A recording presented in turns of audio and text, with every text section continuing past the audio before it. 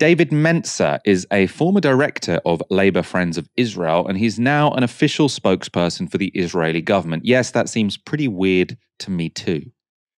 Moving on from that particular detail, Mencer has been out on the airwaves defending Israel after they killed 7 members of the charity World Central Kitchen, including 3 Britons. Here he is on Channel 4 being interviewed by Krishnan Guru Murphy. Is the Israeli government apologising to the families of the aid workers killed, including the 3 families in Britain? Well, firstly, thank you, Krishnan, for having me on. From the Prime Minister to the Defence Minister to the spokesman for the Israel Defence Forces, all of us have expressed grief about this occurrence. Yes, but are you apologising? To be frank, if you let me answer, Krishnan, there's no point attacking me already. I've just arrived, for heaven's sake. I'm not attacking you. I'm just asking you a simple question. I want an answer to it. No, you are. Are you apologising? And allow me to answer.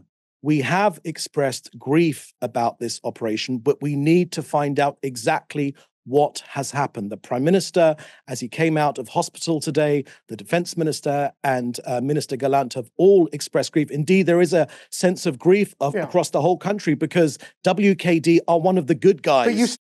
WKD are one of the good guys. All right, so first things first, the people who were killed by Israel were from the organisation World Central Kitchen, or WCK.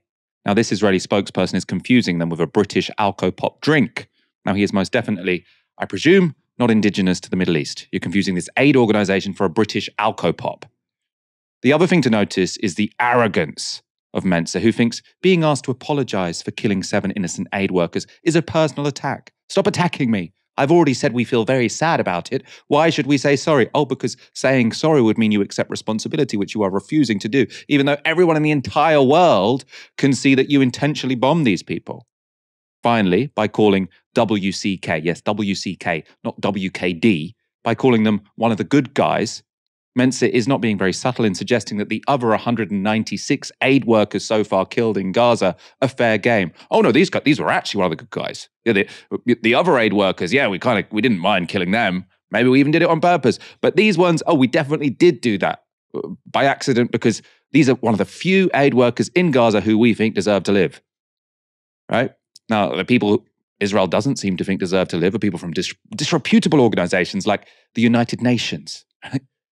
Now, you can see why Israel hired this guy. He's very similar to Elon Levy, the guy who he has replaced. Let's go back to the interview. You said this was unintentional. So this was a mistake, wasn't it? So you can apologise already. You don't need to know the precise details to issue an apology. Clearly, there are grieving families tonight. There are grieving families, and we grieve with them because clearly something catastrophic has happened. You killed them, right? Well done, Krishnan Guru Murphy, for getting to the nub of the point. This isn't about, oh, we're grieving for these people because a tragedy has occurred. You killed them, right? You bombed 3 cars with clear markings that said they were delivering food. Now, whoever was controlling those drones didn't seem to mind. They were still fair game. 7 people are now dead. You can't just say, oh, we're grieving. You did it. Let's go back to that interview. We're going to get to the bottom of this and find out exactly what happened because the role of bringing aid to innocent Gazans, to ordinary Gazans, not to Hamas, to the genocidal terror organization Hamas, that role is sacrosanct to us. We've got no beef with the people of Gaza, ordinary people. We're trying to get as much aid as we possibly can. I mean, it's not sacrosanct. The dilemma, saying things like you're trying to get as much aid as possible is just not true because only a few days ago, the UN's highest court, the ICJ, ordered Israel to, without delay, facilitate humanitarian aid. And tonight, a ship laden with tons of aid is sailing away, and humanitarian organizations are saying it is simply too dangerous for them to carry on supplying aid because you kill their aid workers. So it is just not true to say it's sacrosanct.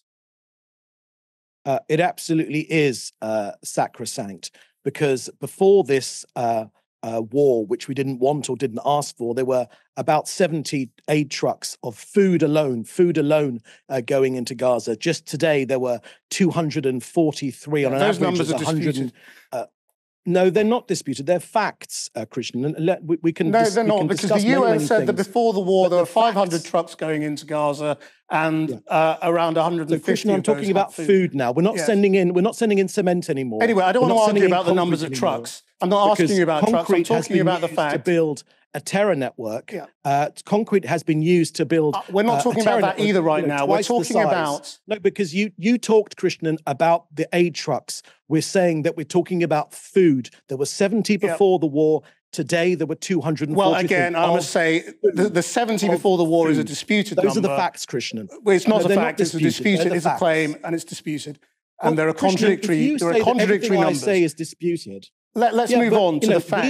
We are a democratic country with a free press and with checks and balances. And, at some point, you've got to take our side over a genocidal terrorist organization. We don't take anyone's sides. We're journalists asking questions. Screw the evidence. The evidence is irrelevant. You should take our side because we're a democracy, right? Now, that's not how these things should work, right? You need to provide evidence. You can't just say, you should like us because we're like you. And even if it were, I'm not sure a formal democracy, but with an added sprinkle of apartheid, really deserves the benefit of the doubt from anyone. Now, the debate there about trucks was somewhat confusing, which was perhaps Mentzer's intention. As far as I can make out, the dispute is over how aid trucks specifically are defined. So everyone agrees more goods were getting into Gaza before October the 7th than are now, including food. But Israel claims that when it comes to food aid, the number has increased. Now, that is itself disputed, but even if it were true, it's fairly meaningless. That's because Gaza needed much less food aid before October the 7th, because before Israel's genocidal war started, it still had a semblance of a functioning economy. Obviously, it had been under siege for years, so it wasn't a particularly strong or healthy economy, but it had a semblance of a functioning economy. What's clear now, as a result of Monday night's attack, desperately needed aid will shrink even further. As Guru Murphy said, aid ships have been turned around after the killing of international aid workers, and the second largest humanitarian agency in Gaza, UNRWA, has now ceased its operations entirely. Later in the interview, Christian Guru Murphy went on to ask Mentzer about the other 196 aid workers killed by Israel. As you can guess, the Israeli spokesperson tried to smear them all, and Mentzer also said Israel were trying to de-radicalize Gaza, presumably by killing everyone. But the interview ended like this. Can I ask you, as a matter of fact, did Israel bomb the Iranian consulate in Syria? So I've got no comment on that, but what I can share with you is that Daniel Hagari said quite clearly that it wasn't a civilian embassy, it was a military base for Al-Quds. So while I can't but you're not going to deny admit no, as I said, that was a military base for the Al-Quds force. Iran, unfortunately, once again, trying to destabilize this region, not for the good of the Palestinian people, not for the good of the Arab world at large, but just to destabilize this region. We're trying to go for peace. We're trying to go for coexistence, but we need to get rid of David, I've got to cut you off there. Because I'm just trying to get answers to questions, and if you can't answer the question, then I can't allow you to do the propaganda bit afterwards. But David Mentzer, thank you very much indeed. You're such a sweetheart. You're such a sweetheart. Dahlia, did these people actively want to sound like gangsters? I mean, I think saying that he sounds like a gangster is making him sound a lot cooler than he does sound. He's, second fiddle to Elon Levy, and it shows. And I'm also old enough to remember the last time I saw this David Mentzer guy, which was when he was squealing at James Schneider for being a lover of evil Hamas, as, James Schneider just sort of sat there looking really bewildered. We're really not sending our best to Israel when it comes to their spokespeople. In the full clip of that interview, Mentzer said something that I thought was very telling, which he said, as well as de-radicalizing Gaza, they also want to return to peace. And so the implication there is that that peace to him is the situation pre-October 7th. And so ultimately what he means by that is that peacetime to him is a blockade by land, sea, and air that Israel had on Gaza, where they controlled the food intake of Gazans to the calorie. They joked about putting Gaza on a diet, when in terms of having, in the West Bank, the ongoing confiscation of Palestinian land by illegal settlements. That to David Mentzer is peacetime. And that's what concerns me, is that over the past 5 months, Israel has raised the threshold of violence so significantly that the idea of returning to a blockade, to such a violation of sovereignty that was the relationship, that has been the relationship over the past several decades, that is somehow a peace, like a form of peace.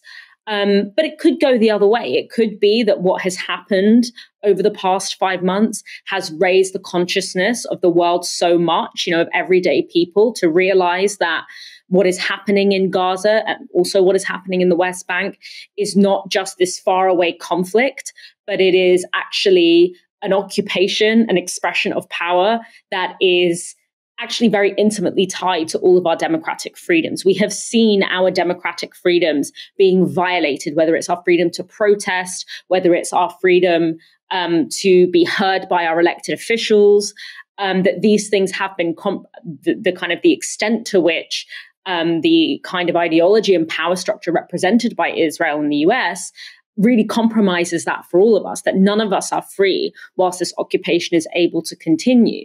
So I wonder which way it's going to go. I wonder if the idea of returning back to the kind of de facto form of occupation that we did have before October will be considered a return to peace, which is, I'm sure, what the Israelis would want it to be considered.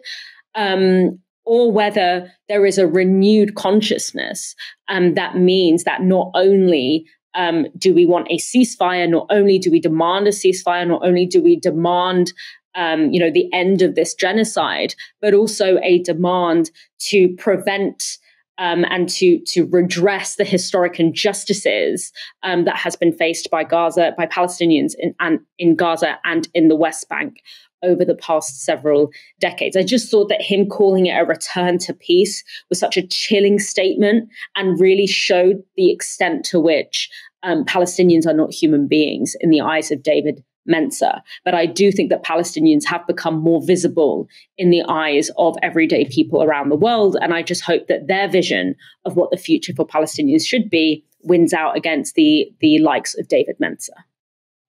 I think that's very well put. I mean, I think as well, sort of credit where it's due. Christian Guru Murphy's sort of final line, if you can't answer the questions, I can't allow you to do the propaganda bit afterwards, was very well put. Talking of propaganda, I was looking today at David Mensa's former life as a Labour talking head and critic of Jeremy Corbyn. This came up.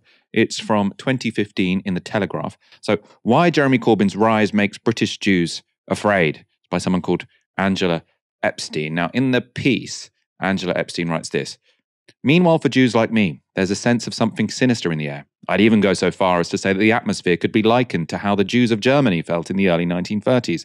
Not that I'm suggesting the man now leading the Labour Party is a murderous racist with plans to start a world war or annihilate European Jewry. And I know there will be some who think that invoking memories of the Nazis and by association the Holocaust is at best a cheap shot and at worst utterly deplorable. But look no further than David Mensa, a former director of Labour Friends of Israel, who has just left the party after 20 years as a result of Corbyn's election.